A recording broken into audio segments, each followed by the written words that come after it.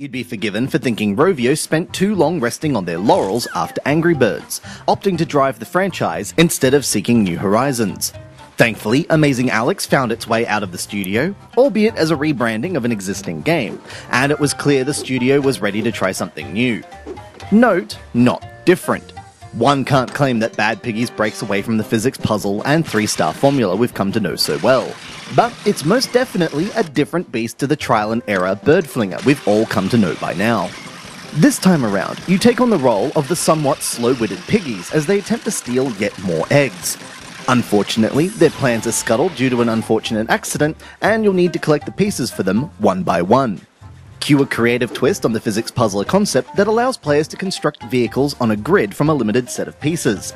After making your tenuously held-together contraption and placing your Piggy inside, you're left to the whims of gravity, with only your wits to control the various interactive pieces on the vehicle in order to navigate it to safety. Control technically comes in 3 forms: manual, automatic, and fine-tuned manual. The first allows you to set off groups of similar pieces all at the same time. Handy if you're trying to coordinate all the bottle rockets attached to your speedster. The second controls individual pieces via motors, moving them faster than they otherwise would. And the last allows you to tap individual pieces on the vehicle, pulling off complex maneuvers such as creating a long, slow ignition of rockets instead of one giant burst. This level of finesse isn't to be understated, as you'll need to master them in order to collect an inevitable slew of bonus items or to earn that last elusive star on each level. Only 1 star is awarded for completing the level, while the other 2 require you to pass minimum requirements, such as finishing the stage in a time limit or not using particular items.